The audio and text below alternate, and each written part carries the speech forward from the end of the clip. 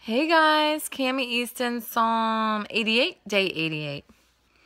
O Lord, the God who saves me, day and night I cry out before you. May my prayer come before you, turn your ear to my cry. For my soul is full of trouble, and my life draws near the grave. I am counted among those who go down to the pit.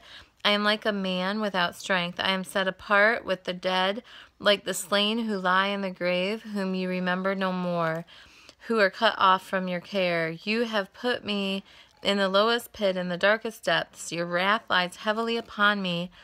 You have overwhelmed me with all your waves. You have taken me from my closest friends and have made me repulsive to them. I am confined and cannot escape. My eyes are dim with grief. I call to you, O Lord, every day. I spread out my hands to you. Do you show your wonders to the dead? Do those who are dead rise up and praise you? Is your love declared in the grave, your faithfulness in destruction? Are your wonders known in the place of darkness, or your righteous deeds in the land of oblivion? But I cry out to you for help, O Lord. In the morning my prayer comes before you. Why, O Lord, do you reject me and hide your face from me? From my youth I have been afflicted, and close to death I have suffered your terrors and am in despair. Your wrath has swept over me. Your terrors have destroyed me. All day long they have surrounded me like a flood. They have completely engulfed me. You have taken my companions and loved ones from me. The darkness is my closest friend.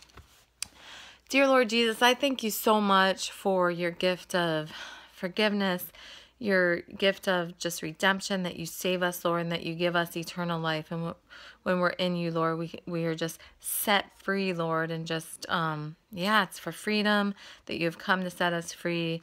And I accept that right now, Jesus. And I'm so thankful for that. I love you, Lord, so much. Thanks for watching, you guys. Peace out. Mwah! Love y'all.